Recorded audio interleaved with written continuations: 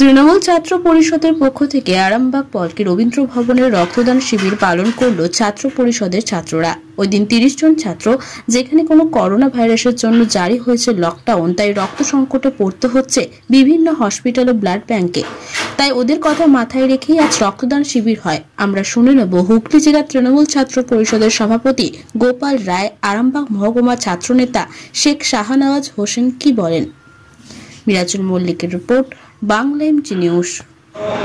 আপনারা জানেন, করোনাকে কেন্দ্র করে গোটা বিশ্ব যখন একটা ভীত সন্ত্রস্ত হয়ে আছে, তখন মানুষ, সারা বাংলার নয় সারা বিশ্বের মানুষ, যে জায়গায় হসপিটাল আছে এবং নার্সিংহোম আছে, বিভিন্ন মুমূর্ষ রোগী রক্তের জন্য তাদের পরিবাররা ছুটে বেড়াচ্ছে। এখানে আরামবাগ টাউন তৃণমূল ছাত্র পরিষদ এবং আরামবাগ ব্লক তৃণমূল ছাত্র পরিষদের উদ্যোগে আজকে আমরা একটা চেষ্টা করি, তৃণমূল ছাত্র পরিষদের হিমন্ত আছেন এবং চিন্ময় আছেন, আরও সব যারা আছেন, তারা সবাই মিলে একটা উদ্যোগ নিয়েছে যে আমরা যাদের মুমূর্ষ রোগী তাদের কাছে আমরা 1 ফোঁটা রক্ত আমরা পৌঁছে দেবো। তাই আমাদের যারা তৃণমূল ছাত্র পরিষদের অনুগত সৈনিক মমতা ব্যানার্জি এবং অভিষেক ব্যানার্জির আমরা যারা একনিষ্ঠ সৈনিক, তারাই আরামবাগ সাব ডিভিশনের যে ব্লাড ব্যাংক আছে হসপিটালে, সেইখানে রক্তের সংকট দেখা দিয়েছে। তাই তৃণমূল ছাত্র পরিষদের পক্ষ থেকে আমরা চেষ্টা করছি যে এই মুমূর্ষ রোগীরা যাতে এই করোনা আক্রান্ত অবস্থা, এই মহামারীর আকার নিয়েছে গোটা বিশ্বে, আমরা মুমূর্ষ রোগীদের পাশে থাকার জন্য তৃণমূল ছাত্র পরিষদ আপ্রাণ চেষ্টা করছি।